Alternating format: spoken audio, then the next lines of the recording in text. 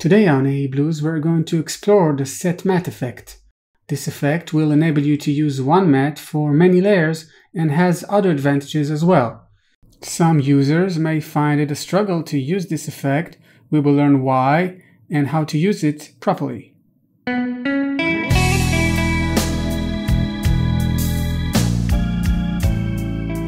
Hey everybody, welcome to AE Blues. My name is Roy.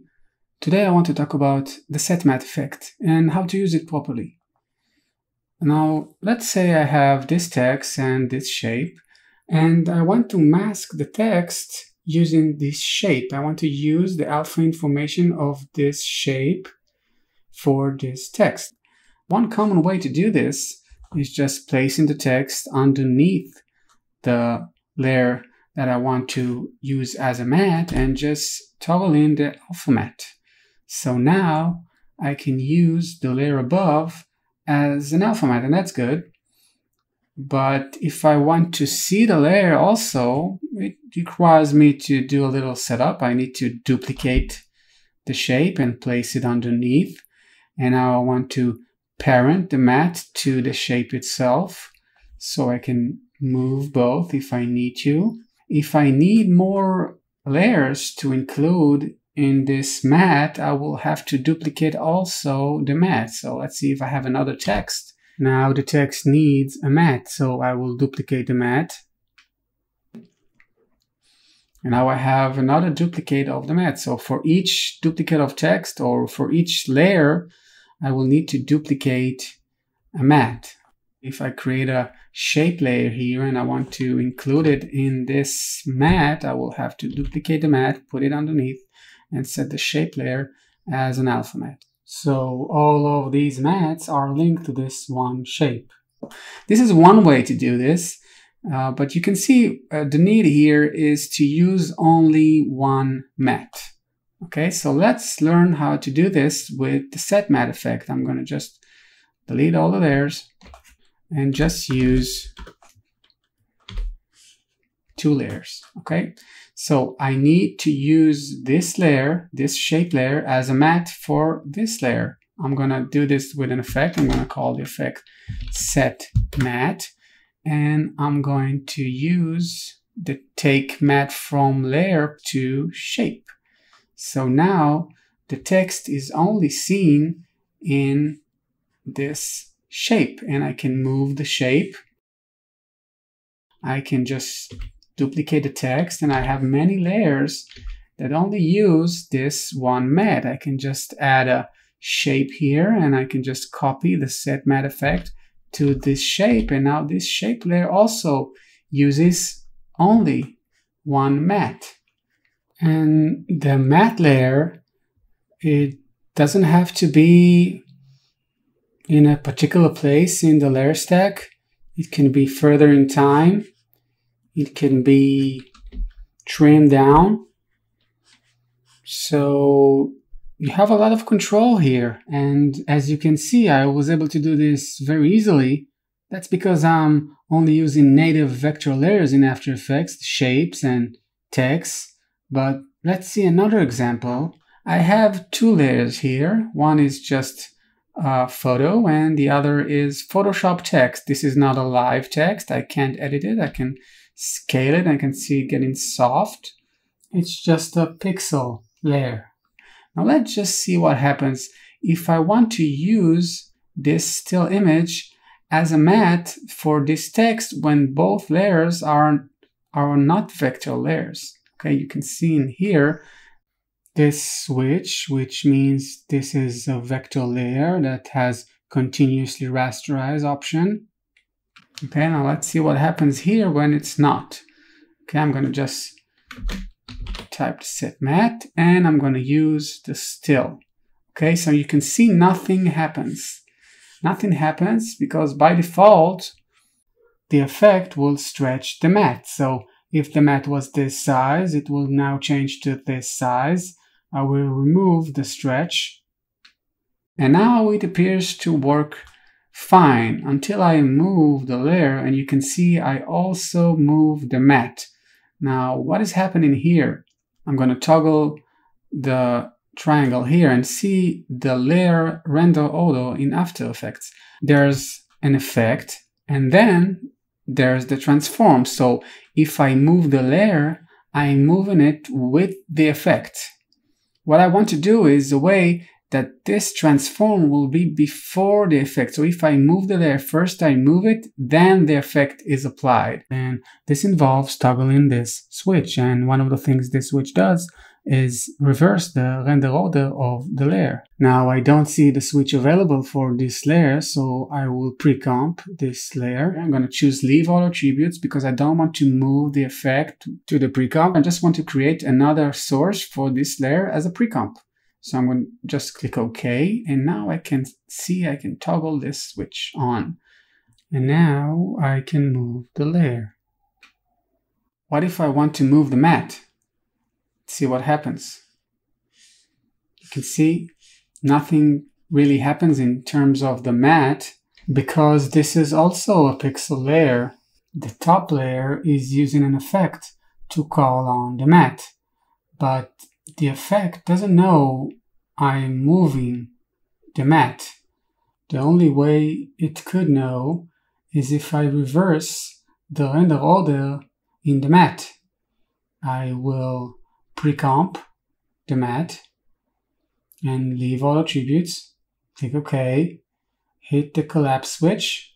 Now you can see it works as expected.